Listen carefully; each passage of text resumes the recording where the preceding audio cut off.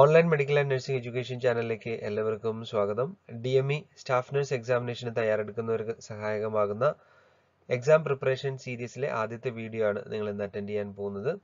മറ്റ് central government, state government nursing qualifying എക്സാമിനേഷന് തയ്യാറെടുക്കുന്നവർക്കും post basic nursing, MSc nursing, മറ്റ് educational qualification വേണ്ടിയിട്ടുള്ള entrance എക്സാമിന് തയ്യാറെടുക്കുന്നവർക്കും ഈ വീഡിയോ സഹായകമാകുന്നതാണ്. നമ്മുടെ ക്ലാസ്സിലേക്ക് പോകാം. Question number 1. The switchover from fetal to adult hemoglobin synthesis begins at dash. Option A 24 weeks of gestation, option B 30 weeks of gestation, option C 36 weeks of gestation, and option D immediately after birth. Right answer എന്ന് പറയുന്നത് option D ആണ്, immediately after birth ആണ്. The switchover from fetal to adult hemoglobin synthesis begins at immediately after the birth. അതെങ്ങനെയാണ് വരുന്നത് നോക്കാം. HBയിൽ അടങ്ങിയിരിക്കുന്നത് protein polymers ആണ്. ഇത് പല വകഭേദങ്ങളുണ്ട്. ആൽഫ ഉണ്ട്, ബീറ്റ ഉണ്ട്, ഗാമ ഉണ്ട്, എപ്സിലോൺ ഉണ്ട്. ഇതിൽ അഡൽട്ട് HBയിലേക്ക് നോക്കുകയാണെങ്കിൽ ആൽഫ ആൻഡ് ബീറ്റ മോളിക്യൂൾസ് ആയിരിക്കും അതിൽ കാണുക.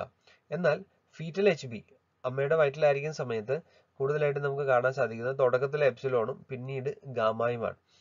അപ്പോൾ ഇവിടെ ചോദ്യം ചോദിച്ചിരിക്കുന്നത് switching over from fetal HB to adult HB. അപ്പോൾ ഗാമ കൂടുതലായിട്ടിരുന്ന HB പോളിമേഴ്സ് അത് അഡൽട്ടിലേക്ക് ആൽഫ ആൻഡ് ബീറ്റയിലേക്ക് സ്വിച്ച് ചെയ്യുന്നത് എപ്പോഴാണ് എന്നാണ് ഇവിടെ ചോദ്യം. അപ്പോൾ ഇവിടെ ഇത് എസ്റ്റിമേറ്റ് ചെയ്യുന്നത് യൂഷ്വലി ജസ്റ്റേഷൻ വീക്സ് നോക്കിയിട്ടാണ്. 40 വീക്സ് ഓഫ് ജസ്റ്റേഷനിലാണ് ഐഡിയൽ ആയിട്ടും ഈ ഫീറ്റൽ HB അതായത് HBF, HBA ആയിട്ട് സ്വിച്ച് ചെയ്യുന്നത്. അപ്പോൾ അത് നമുക്കൊരു പിക്ചറിന്റെ സഹായത്തോടെ നോക്കാം.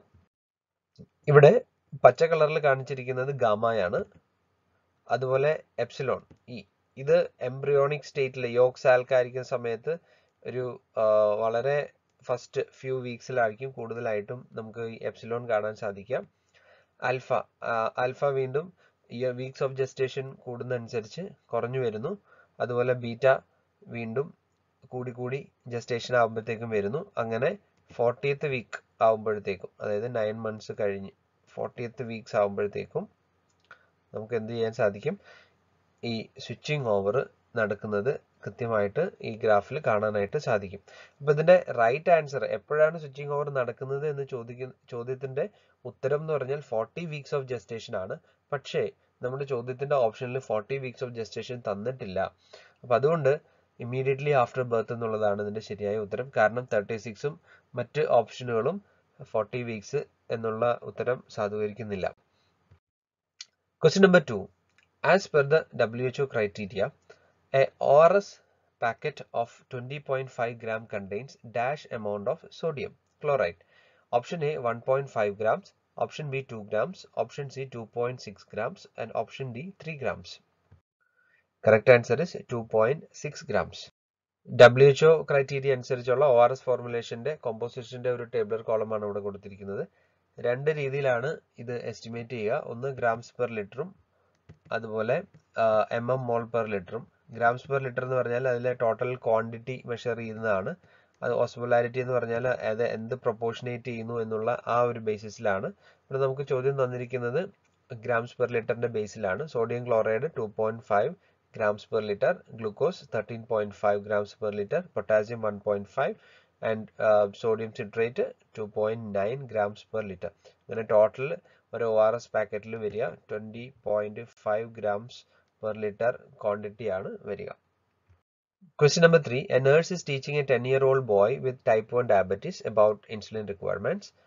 When should the nurse explain that insulin needs will decrease? Option A, puberty is reached. Option B, infection is present. Option C, emotional stress occurs. And option D, active exercise is performed. 10 വയസ്സുള്ള type 1 diabetes ഉള്ള കുട്ടിക്ക് education കൊടുക്കുകയാണ് nurse. Insulin റിക്വയർമെന്റിനെ കുറിച്ചാണ് പറയുക. അപ്പോൾ ഈ സാഹചര്യത്തിലാണ് insulin requirement കുറവ് വരുന്നത് എന്നുള്ളതാണ് നഴ്സ് പറയേണ്ടത് എന്നുള്ളതാണ് ഇവിടെ ചോദ്യം. ഓപ്ഷൻ ഡി, ആക്റ്റീവ് എക്സസൈസ് എന്നുള്ളതാണ് ഇവിടെ ശരിയായ ഉത്തരം. ആക്റ്റീവ് എക്സസൈസ് നടക്കുന്ന സമയത്ത് കുട്ടികളിലെ മസ്കുലർ ആക്ടിവിറ്റി ഇൻക്രീസ് ആവുകയും അത് ഗ്ലൂക്കോസിന്റെ മൂവ്മെന്റിനെ ഇൻക്രീസ് ചെയ്യുകയും ചെയ്യുന്നു. അതൊരു ഇൻസുലിൻ ലൈക്ക് എഫക്റ്റ് ആണ് കൊണ്ടുവരിക. അപ്പോൾ ആ സമയത്ത് കുട്ടികൾക്ക് ഇൻസുലിന്റെ റിക്വയർമെന്റ്, എക്സസീവ് ആക്ടിവിറ്റി ഉള്ള സമയത്ത് ഇൻസുലിൻ റിക്വയർമെന്റ് ബോഡിയിൽ ആവശ്യം കുറവായിരിക്കും. പ്യൂബർട്ടിയിൽ അവരുടെ ഇൻക്രീസ്ഡ് ഡയറ്ററി ഇൻടേക്ക് ഉള്ളതുകൊണ്ടും അതുപോലെ അവരുടെ ഗ്രോത്ത് ഇൻക്രീസ് ചെയ്യുന്നതുകൊണ്ടും ഇൻസുലിൻ്റെ നീഡ് അവരുടെ ബോഡിയിൽ കൂടുതലായിരിക്കും. അതുപോലെ ഇൻഫെക്ഷൻ ഉള്ള സമയത്തും ഇമോഷണൽ സ്ട്രെസ് കൂടുന്ന സമയത്തും ഇൻസുലിൻ്റെ റിക്വയർമെൻറ്റ് പൊതുവെ ശരീരത്തിൽ കൂടുതലായിരിക്കും. മെറ്റബോളിസം ഒക്കെ ഹൈ ആയിരിക്കും. അതുകൊണ്ട് തന്നെ പ്യൂബർട്ടിയിലും ഇൻഫെക്ഷൻ ഉള്ള അവസ്ഥയിലും ഇമോഷണൽ സ്ട്രെസ് ഉള്ള അവസ്ഥയിലും കുട്ടിയുടെ ബോഡിയിൽ ഇൻസുലിൻ റിക്വയർമെൻറ്റ് പൊതുവെ കൂടുതലായിരിക്കും. Question number 4. Antidote for STK injection is dash. Option A, Aminocaproic acid. Option B, Dopamine.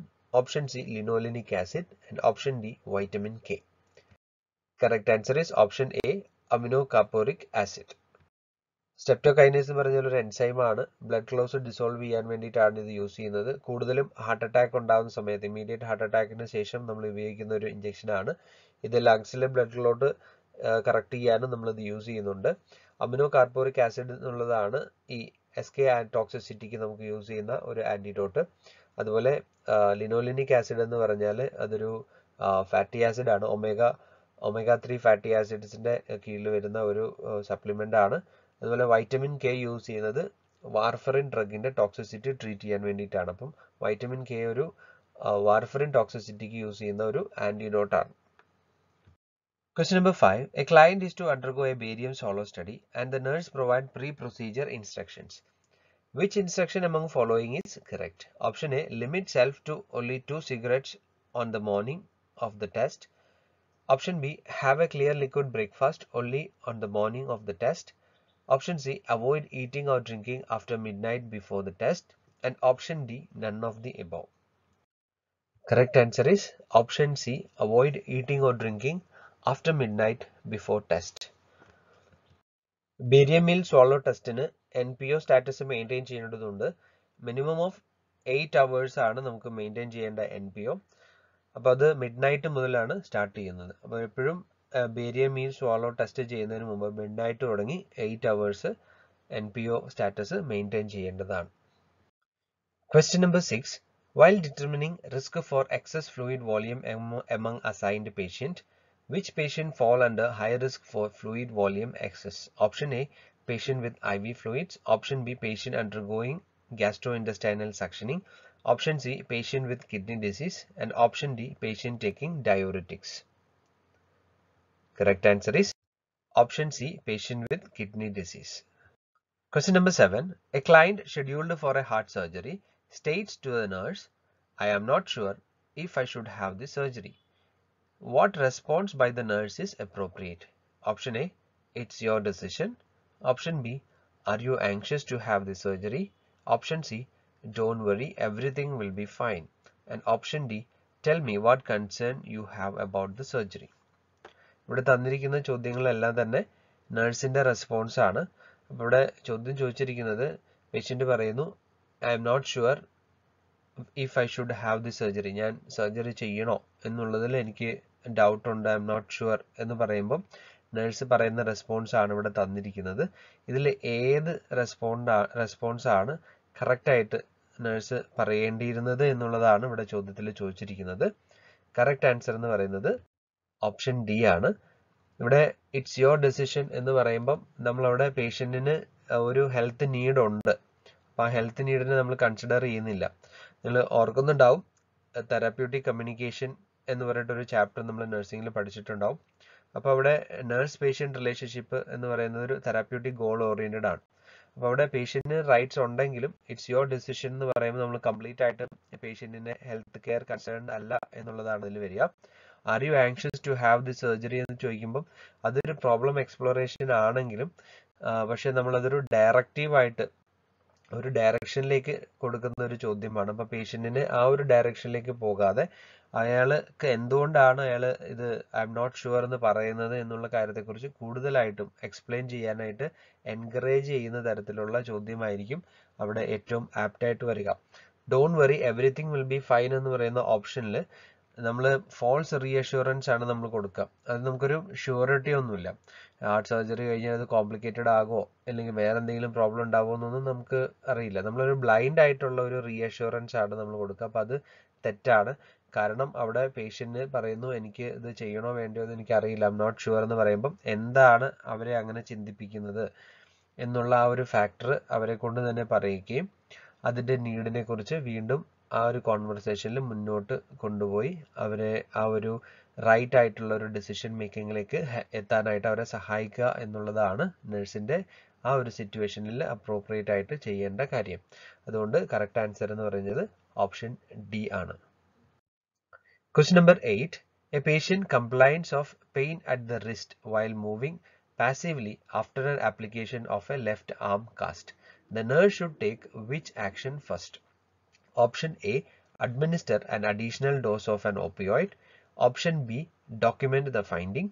Option C. Check for paresthesia and paralysis of the right arm. And option D. Elevate the arm. ഇവിടെ പേഷ്യൻറ്റിന് left arm injury ആയിട്ടുണ്ട്, അതിൽ ആം cast ഇട്ടിട്ടുമുണ്ട്. ആ സമയത്ത് cast application കഴിഞ്ഞപ്പം എന്ത് പറ്റി, പേഷ്യൻറ്റിൻ്റെ റിസ്റ്റിന് pain ഉണ്ട്. അത് പെയിന് പാസീവായിട്ട് മൂവ് ചെയ്യുമ്പോഴാണ് റിസ്റ്റിൽ പെയിൻ അനുഭവപ്പെടുന്നത്. അപ്പോൾ എന്താണ് നഴ്സിൻ്റെ ആക്ഷൻ എന്നുള്ളതാണ് ഇവിടെ ചോദ്യം ചോദിച്ചിരിക്കുന്നത്. കറക്റ്റ് ആൻസർ എന്ന് പറഞ്ഞാൽ check four പാരസ്തീഷ്യ and paralysis of the right am. കയ്യിലുണ്ടാവുന്ന sensation എന്തൊക്കെയാണ്, പാരസ്തീഷ്യ ആൻഡ് പാരാലിസിസ്, ഏതെങ്കിലും തരത്തിലുള്ള ടിംഗ്ലിംഗ് സെൻസേഷനോ അല്ലെങ്കിൽ മറ്റേതെങ്കിലും തരത്തിലുള്ള സെൻസേഷണൽ അബ്നോർമാലിറ്റീസ് എന്തെങ്കിലും ഉണ്ടോ, വീക്ക്നെസ് ഉണ്ടോ, ഇങ്ങനെ തുടങ്ങിയിട്ടുള്ള കാര്യങ്ങളാണ് നമ്മൾ ചെയ്യേണ്ടത്. നഴ്സസിൻ്റെ ഫസ്റ്റ് ആയിട്ട് നമ്മൾ ചെയ്യേണ്ട കാര്യം അസസ്മെൻ്റ് ആണ്.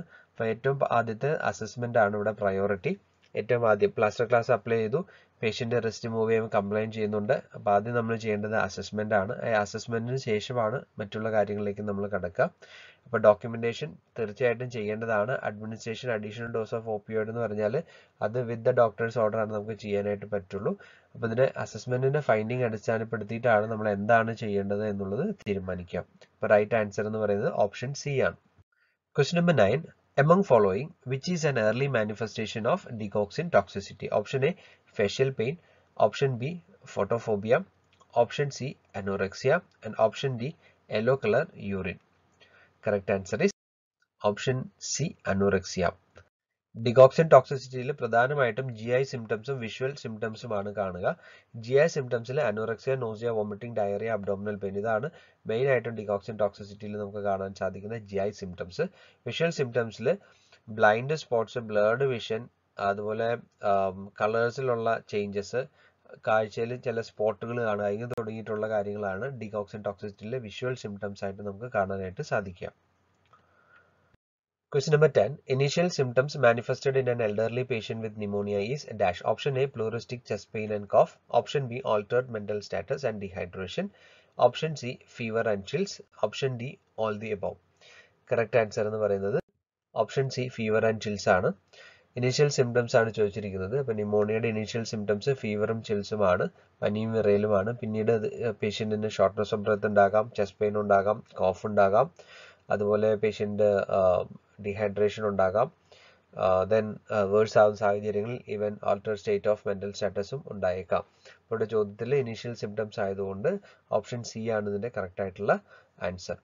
ഇനി നമ്മുടെ ക്ലാസ്സുമായി ബന്ധപ്പെട്ട് ഒരു പ്രധാനപ്പെട്ട ഒരു ഇൻഫർമേഷൻ കൂടി പറയാം.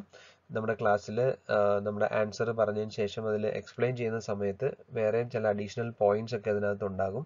അപ്പോൾ നിങ്ങൾ അത് കണ്ടിന്യൂസ് ആയിട്ട് നിങ്ങളത് മുഴുവനായിട്ടും വീഡിയോ കാണാനായിട്ട് ശ്രമിക്കുക. നിങ്ങളൊരു ഏതെങ്കിലും ഒരു ചോദ്യത്തിൻ്റെ ഉത്തരം നിങ്ങൾക്ക് അറിയാമെങ്കിൽ പോലും അതിൻ്റെ എക്സ്പ്ലനേഷൻ നിങ്ങൾ കേൾക്കാനായിട്ട് ശ്രമിക്കുന്നത് നല്ലതായിരിക്കും. കാരണം അത് വേറൊരു ചോദ്യങ്ങൾക്കുള്ള ഉത്തരം കൂടി ചിലപ്പോൾ ഒരുപക്ഷെ അതിലുണ്ടായേക്കാം. അപ്പോൾ അത് നിങ്ങളുടെ അറിവ് വർദ്ധിക്കുക. ചോദ്യം ഉത്തരം ആൻസർ ചെയ്യുക എന്നുള്ളത് മാത്രമല്ല, അതിലെ എക്സ്പ്ലനേഷൻ കൂടി നിങ്ങളൊന്ന് മനസ്സിലാക്കി പോവുകയാണെങ്കിൽ നിങ്ങൾക്ക് വേറെ ചില ചോദ്യങ്ങൾക്ക്, ചിലപ്പോൾ നമ്മൾ ഡിസ്കസ് ചെയ്യാത്ത പല ചോദ്യങ്ങൾക്കും നിങ്ങൾക്ക് ഉത്തരം കണ്ടെത്താനായിട്ട് സാധിക്കുന്നതാണ്. അതുപോലെ നമ്മുടെ യൂട്യൂബ് ചാനലിൽ നമ്മൾ കമ്മ്യൂണിറ്റി പോസ്റ്റിലൂടെ ജോബ് നോട്ടിഫിക്കേഷൻസ് കൊടുക്കുന്നുണ്ട്. സ്റ്റേറ്റ് ഗവൺമെൻറ്റിൻ്റെയും സെൻട്രൽ ഗവൺമെൻറ്റിൻ്റെയും അതുപോലെ പ്രൈവറ്റ് ഹോസ്പിറ്റലുകളിലുള്ള ജോബ് വേക്കൻസികളും മറ്റ് ട്രെയിനിങ് പ്രോഗ്രാമുകൾ, അതുപോലെ ഒരു പ്രൊഫഷണൽ നഴ്സിന് ആവശ്യമായിട്ടുള്ള എന്തെങ്കിലുമൊക്കെ ഇൻഫർമേഷൻസ് സ്റ്റേറ്റ് നഴ്സിംഗ് കൗൺസിലിൻ്റെ ആയാലും അതുപോലെ മറ്റ് രജിസ്ട്രേഷനുമായി ബന്ധപ്പെട്ടുള്ള കാര്യങ്ങളെക്കുറിച്ചെല്ലാം നമ്മൾ കമ്മ്യൂണിറ്റി പോസ്റ്റിൽ കൃത്യമായിട്ട് അപ്ഡേറ്റ് ചെയ്യുന്നുണ്ട്. അപ്പോൾ നിങ്ങൾ ആ ഒരു ഇൻഫർമേഷൻസ് ഒക്കെ കിട്ടാനായിട്ട്, അത് ചാനൽ മെമ്പേഴ്സിലായിട്ടാണ് കൂടുതലും, സ്പെസിഫിക് ആയിട്ടുള്ളതും ഉണ്ട്, പൊതുവായിട്ടുള്ളതും കൊടുക്കുന്നുണ്ട്. അപ്പോൾ അതിന് നിങ്ങൾക്ക് നിങ്ങൾക്ക് ഫുള്ളായിട്ട് കിട്ടാനായിട്ട് നിങ്ങൾ ചാനൽ സബ്സ്ക്രൈബ് ചെയ്യുക. സബ്സ്ക്രൈബ് ചെയ്തിട്ട് ഓൾ എന്ന ബെല്ലൈക്കണോടെ പ്രസ് ചെയ്ത് വെക്കുകയാണെങ്കിൽ ആ നോട്ടിഫിക്കേഷൻസും നമ്മുടെ യൂട്യൂബ് വീഡിയോയുടെ നോട്ടിഫിക്കേഷൻസ് ലഭിക്കുന്നത് പോലെ തന്നെ നിങ്ങൾക്ക് ജോബ് നോട്ടിഫിക്കേഷൻസും നിങ്ങൾക്ക് കിട്ടുന്നതായിരിക്കും. ഇനി നിങ്ങൾക്ക് ഏതെങ്കിലും തരത്തിലുള്ള ഒരു വേക്കൻസികളോ മറ്റെന്തെങ്കിലും സംശയങ്ങളോ ഈ നഴ്സിംഗ് പ്രൊഫഷനുമായിട്ടോ നിങ്ങളുടെ പ്രൊഫഷണൽ പ്രാക്ടീസുമായിട്ടോ ബന്ധപ്പെട്ടുണ്ടെങ്കിൽ നിങ്ങൾക്ക് ആ ഒരു കാര്യം കൂടി നമ്മുടെ കമ്മ്യൂണിറ്റി പോസ്റ്റിലൂടെ നിങ്ങൾക്ക് മെസ്സേജ് ചെയ്യാവുന്നതാണ്. നിങ്ങൾക്ക് കമൻറ്റ് പോസ്റ്റിലും നിങ്ങൾക്ക് പോസ്റ്റ് ചെയ്യാവുന്നതാണ്. കമൻറ്റ് ബോക്സിൽ നിങ്ങൾ പോസ്റ്റ് ചെയ്യുക. അപ്പോൾ അതിനുള്ള ആൻസർ ഞാൻ കമ്മ്യൂണിറ്റി പോസ്റ്റിലോ അല്ലെങ്കിൽ ഒരു വീഡിയോ ആയിട്ടോ നിങ്ങൾക്ക് അയച്ചു തരുന്നതായിരിക്കും. ഇന്നത്തെ ക്ലാസ് ഇവിടെ പൂർണ്ണമാകുന്നു. നിങ്ങൾ ആദ്യമായിട്ടാണ് ഈ വീഡിയോ ക്ലാസ് അറ്റൻഡ് ചെയ്യുന്നതെങ്കിൽ നിങ്ങൾ ഈ ചാനൽ സബ്സ്ക്രൈബ് ചെയ്യുക. ഇതുകൂടാതെ നമ്മുടെ ചാനലിൽ ഒത്തിരിയേറെ ടോപ്പിക്കുകളുമായി റിലേറ്റ് ചെയ്തിട്ടുള്ള വീഡിയോകൾ പോസ്റ്റ് ചെയ്തിട്ടുണ്ട്. ഏതൊരു നഴ്സിംഗ് കോമ്പറ്റേറ്റീവ് എക്സാമിനേഷനും അറ്റൻഡ് ചെയ്യാൻ പാകത്തിനുള്ള ചോദ്യങ്ങളാണ് അതിൽ ആഡ് ചെയ്തിരിക്കുന്നത്. നിങ്ങൾ ആ വീഡിയോയിലൂടെ കടന്നു പോകുന്നത് നിങ്ങൾക്ക് ഒത്തിരി ഉപകാരപ്രദമായിരിക്കും. Thank you once again. Wish you A good day.